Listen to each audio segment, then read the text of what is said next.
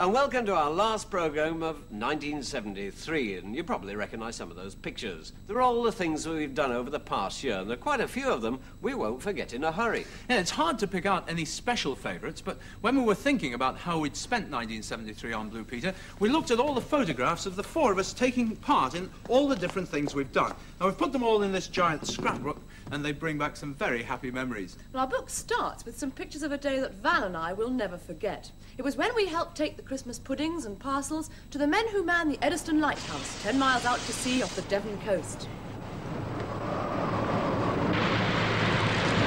Halfway across, we lost sight of the turkey. It seemed to have disappeared in the spray and the breakers. But then it turned up again, and we could just see the keeper waiting to grasp the parcel as it swung past the door.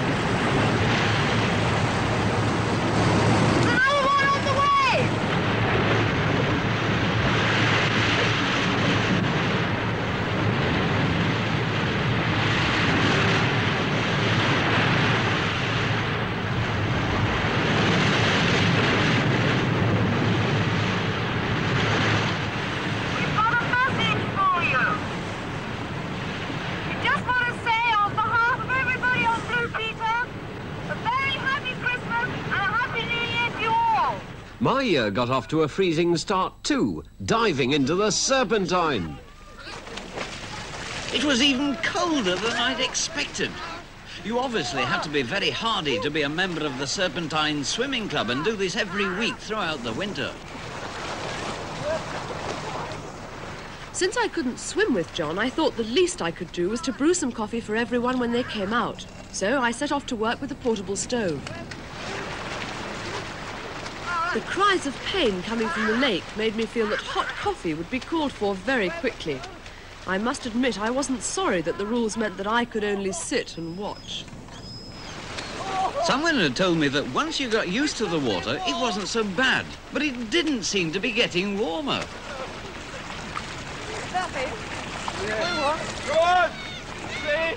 As soon as the kettle started to boil, I dashed off to help John out. The race didn't seem to have a finish. We'd only been in the water about 3 minutes, and that was enough for everyone. Help me out. It's slippery. I think I'm on ice.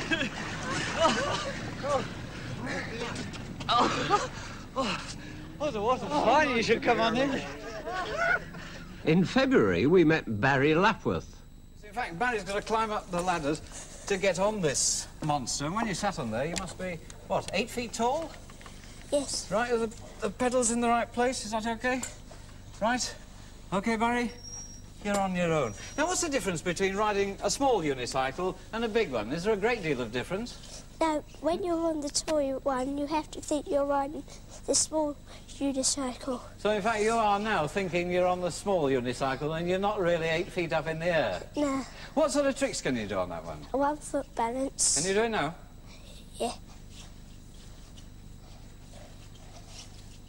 That's a fantastic bit of balance, is that? Have you ever fallen off? Sometimes when I was learning. And this was when I had a fall. I was learning how to be an apprentice jockey and riding a full-blooded racehorse. By now, I'd forgotten all about my toes. I was concentrating totally on hanging on and trying to keep up with the rest of the field. But as a rider, I'm not in the same class as Malcolm and the other apprentices, and they soon began to pull away.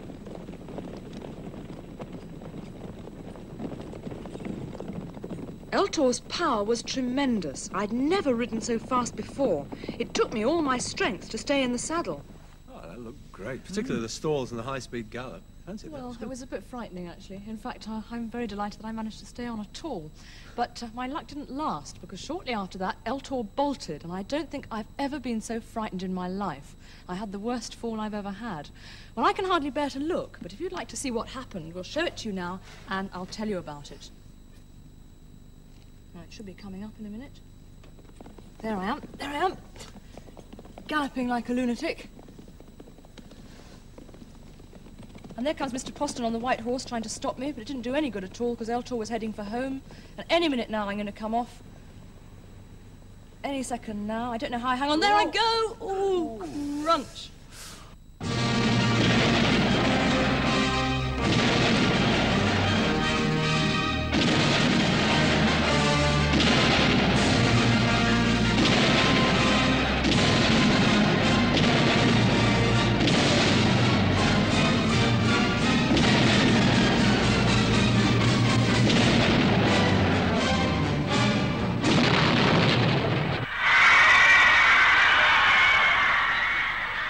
This was London Airport last March, when fans turned out in their thousands to provide an ear-splitting welcome for their favourite star, David Cassidy. And a few days later, David joined us in the Blue Peter studio for the judging of our Blue Peter Keep Britain Tidy poster competition. David, I wanted to ask you while you were here, why is it that you're cutting short your visit to Britain? Fatigue. No, actually, I have to go back early because we've reached schedule our shooting for the Partridge Family. We've put it back a week, so I have to go back a week early. Have you enjoyed it over here, though? Oh, it's been great. It's been really great. We had, you know, a lot of work, but the concerts were good and the fans were fantastic. Yeah. Really. Well, I know the fans certainly enjoyed waiting to try and see you because the television centre was under siege a couple of days ago. There were lots of girls waiting outside and you weren't there. I say, what we promised to do, though, David, is to pass on to you a whole load of autograph books, presents, letters and cards that have been sent specially into our office, and I've got them over here for you. Okay.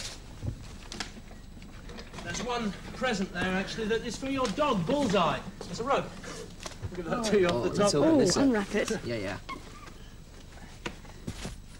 Look at that. It's even got Bullseye. Great. Yeah, it's got a picture on it. It's lovely. Really lovely. May saw us taking part in one of the most crazy things we've ever done. We volunteered to test the games out for It's a Knockout.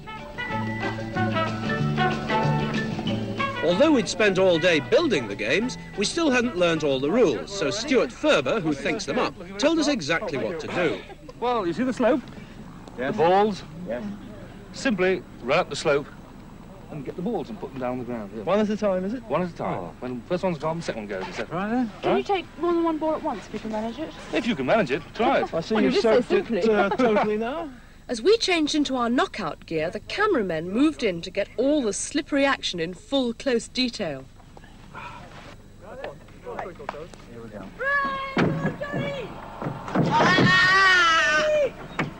Jump earlier than that. Next one. Right. Next one.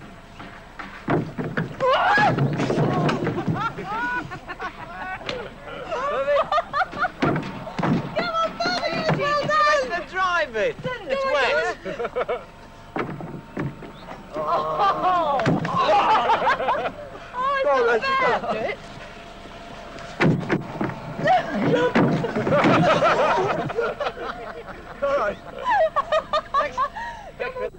For me, Up Hellier was an unforgettable experience.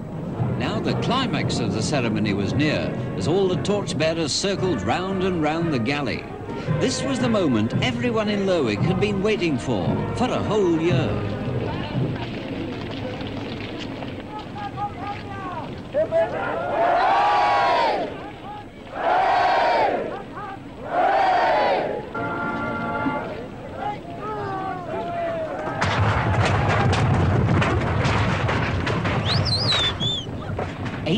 Torches being hurled through the air was a staggering sight. It was a dangerous moment too, but no one went wild and all the torches landed smack in the target area. Fire has been part of the festival for around 400 years, but it's only in the last 100 that a boat has been burned on Up Hellier night. No one is sure why. It could be because this is what a Viking funeral was like, and after Up Hellier, winter is dead and everyone is looking forward to the spring. With the galley fast disappearing under sheets of flame, all the squad stood round the fire to sing the Norseman's Home, which marked the end of Up Hellier 1973.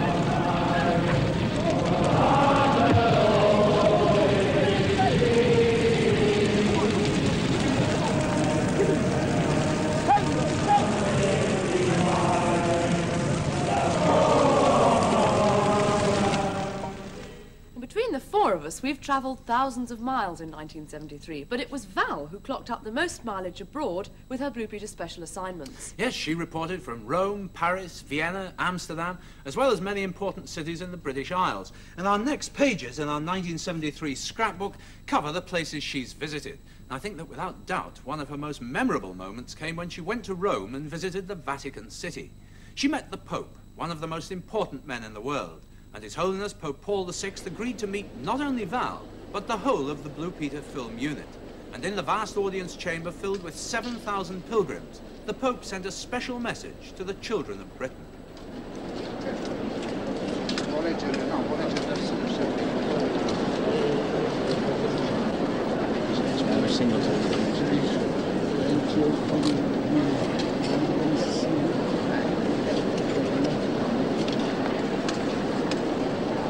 We are very happy to have this occasion offered us by the British Broadcasting Corporation to send our greetings to the children of Great Britain. Dear children, we wish you to know that you are close to us. We wish you to know of our deep affection for you in the Lord. We pray that God will keep you always in his loving care and prepare you for your life's work. We greet also your families and all your loved ones and give you all our special blessing. Thank you very much. After the speech, he gave us all a present of gilt key rings bearing the papal coat of arms. Thank you very much indeed for having us. Came again. Yes, we would love to. There's more to John Noakes than meets the eye. I found that out when I discovered that this was his hobby, making glass trees in fantastic and very beautiful shapes.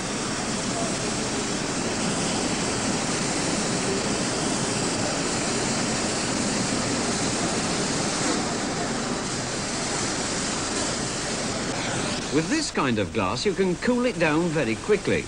Any other piece could crack into thousands of pieces if you blew like that. Nothing's ever wasted.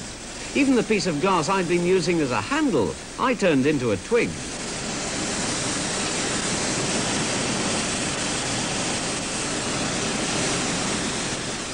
I like my trees to have a frosty look, so I sandblast them in a special cabinet.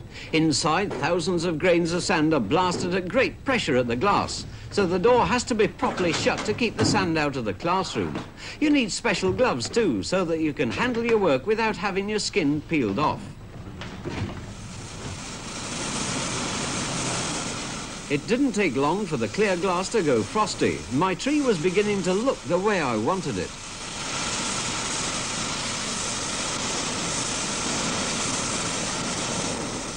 Even at this stage, there could be a disaster. Blasting the thin twigs has to be done with great care, or else they break off. But when I do get it right and it's finished, I must admit, I feel quite proud to think I've designed and made a tree out of glass. Well, we've had some very strange record breakers on Blue Peter, but I reckon this one takes a biscuit. It's about the longest paper chain I've ever seen in my life. They claim it is 4 miles in length. And they also claim it's a world record. There's no other paper chain quite as long as this. I've worked out that there are about 10 links to every metre of this chain. And it's about 5 kilometres long, the whole thing. That's somewhere around about 50,000 links. And they all had to be individually made. Leslie, how's it going in the middle there? Well, I'm getting a bit confused. Oh, no. I'm sure you are too. Ah, that's better, that's better. Well, you've been wondering what on earth the members of the Ritter Community Association actually did with this chain. The answer is they wrapped it round the whole of their village. It's one of the most extraordinary things I've ever heard of.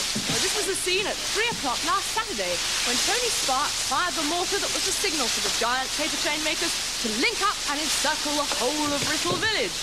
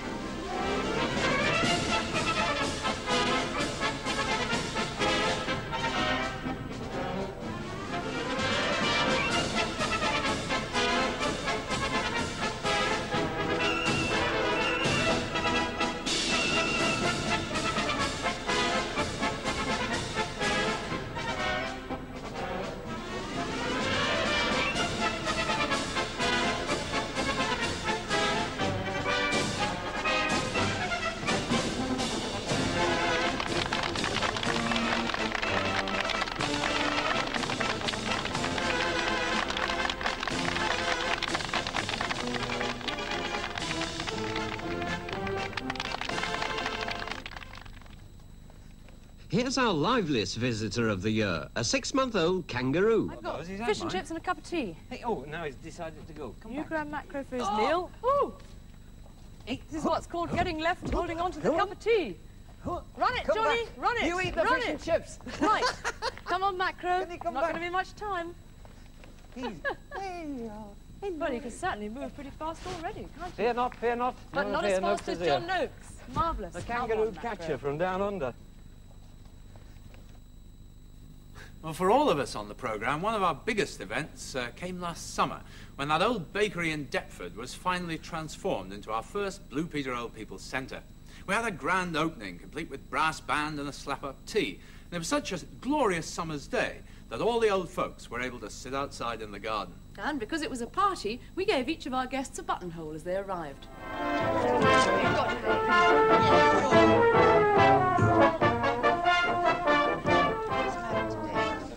Congratulations. 40 years married today. Yes. Super. Can I do the honours?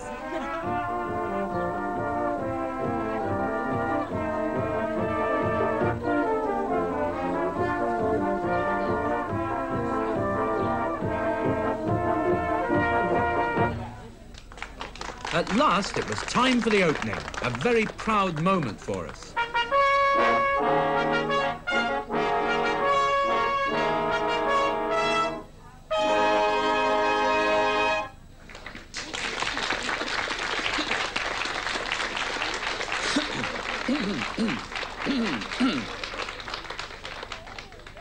Thank you very much, ladies and gentlemen, and good afternoon. On behalf of Blue Peter viewers, it is with great pleasure that Leslie, Pete, and myself are here today to open our first Blue Peter Old People's Centre. It's a miracle to me that a derelict bakery has been transformed into this magnificent centre, and it's all thanks to every single Blue Peter viewer who joined in on the treasure hunt. We've got 8 hot dinner vans in action at the moment. They've been in action for quite a while, but this is the first of 2 Old People's Centres to be opened. And we hope that everybody here and at the other one, when it's opened, will get a great amount of pleasure from it, as it gives us a great amount of pleasure to declare our first Blue Peter Old People's Centre open. Last summer was an important time for Shep, too. He went to join his sister Sheppy for some advanced training with Audrey Wickham. And for the very first time in his life, Shep was faced with a flock of sheep to control. Because Shep was running so fast near the sheep, he tended to scatter them, so it wasn't surprising when some of them broke away. Shep didn't notice this one go. He was still too close to control the flock. An experienced dog would work the sheep from over 10 feet away. But he kept the others together, bringing them up to Audrey. Boy. Steady. Shep, down! Shep, lie down! Lie down! Shep had to obey, but I could see Sheppy wasn't impressed. He's not doing as good as you, is he? Shep, come by. Then he was off again, but he came up so fast that instead of steadying the sheep in front of Audrey, he split them in 2 around her. But here he showed his breeding by running round behind them again. If he hadn't, they might have got right away. Good boy. By now, Sheppy was pretty excited and wanted to help out. But Shep was doing very well for a novice, and I was amazed, considering it was the first time he'd worked with sheep. He brought them back to Audrey, trying to round them up again, until Audrey thought they all needed a rest. For our 1973 summer expedition, we explored the Ivory Coast. Our first adventure was in a dugout canoe when we joined some fishermen from the village of Aswerti. And these breakers were very nearly our downfall. They practically washed us away before we started.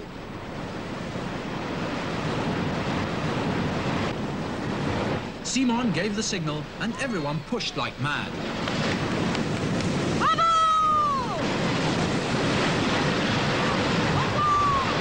It was shattering. Within seconds, we were faced with an awful sight. A solid wall of water bearing down on us.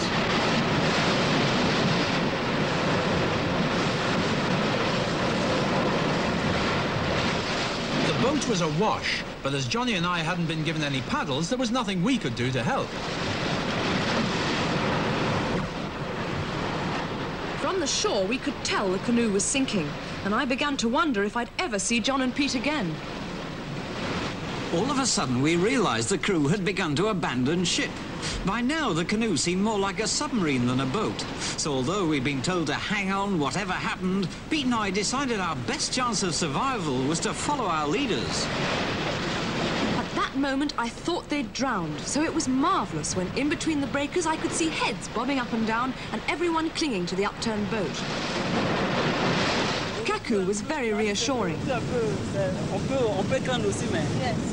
comme ils viennent par terre, il y a du It's a little bit dangerous to come back, but not as bad as going down.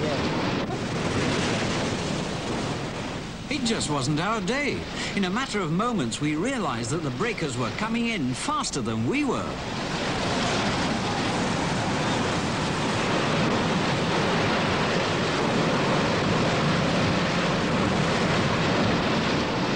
This time we were luckier. We'd been flung out into shallow water, but it took all our strength to keep our feet and drag the heavy dugout back to shore.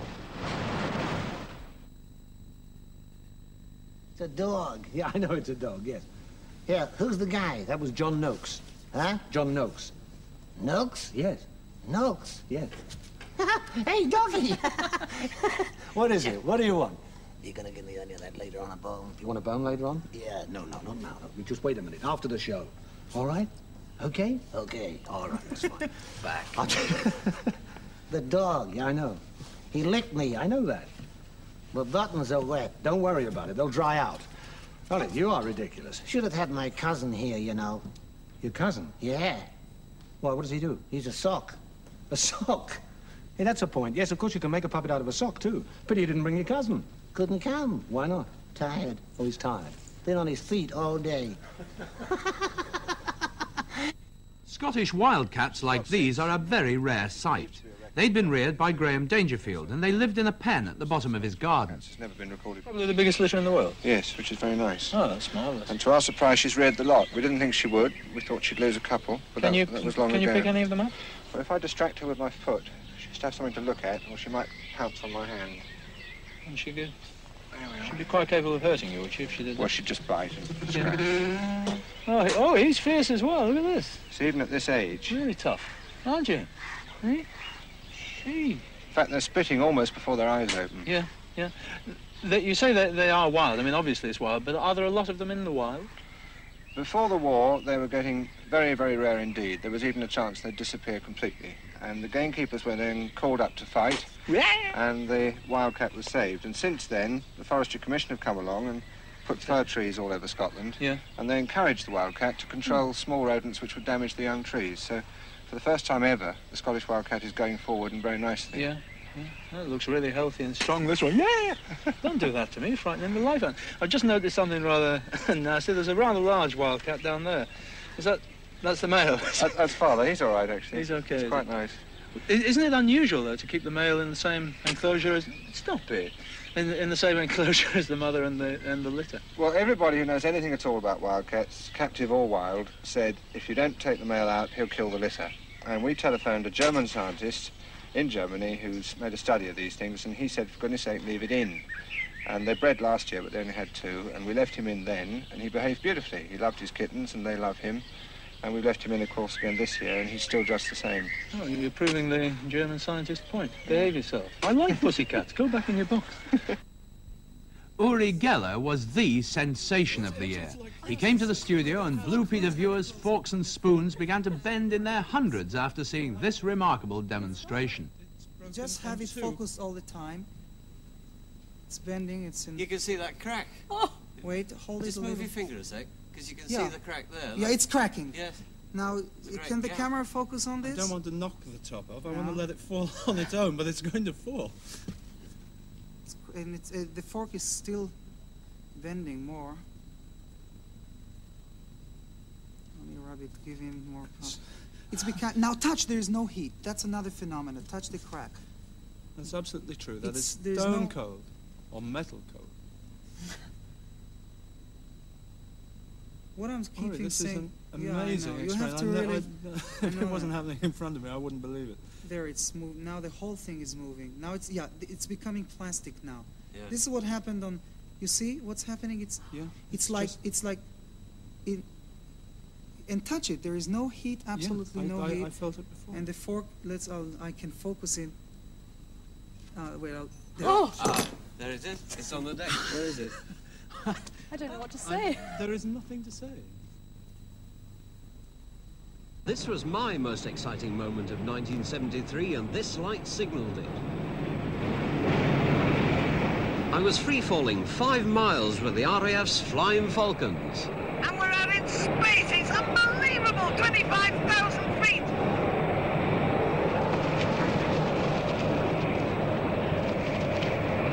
And there should be somebody else coming down. Yes, he's coming in on my left. He's in. Yeah, and we've now got 2 in the link. And we're at 22,000 feet. What an unbelievable sight. Now there's somebody else is coming down. It's Ray. Ray's joined us now. Ray with his still camera. Let's have a look around. Oh, there's a beautiful sight up down there. And somebody should be down below. There's somebody else. There's somebody down below there. Yes. And there should be somebody coming into the link. Yes, he's coming in on my right. He's coming in rather fast. And I'm upside down. About 20,000 feet, I'm upside down. Oh, let me get out. Right, wait, there we are. Oh. Right, they're still hanging on to me. Whoever crashed into me, I don't know who it is now. We're going to pick the link up again.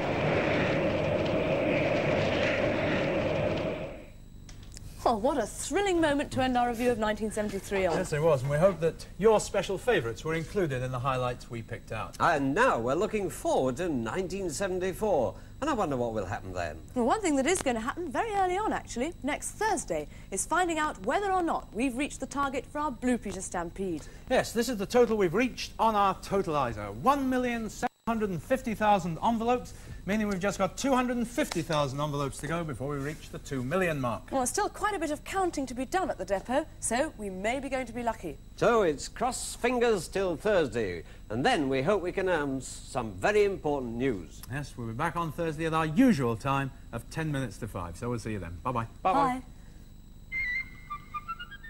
Next on BBC4, the hits and happenings during our celebrated year are intertwined in the rock and roll years 1973.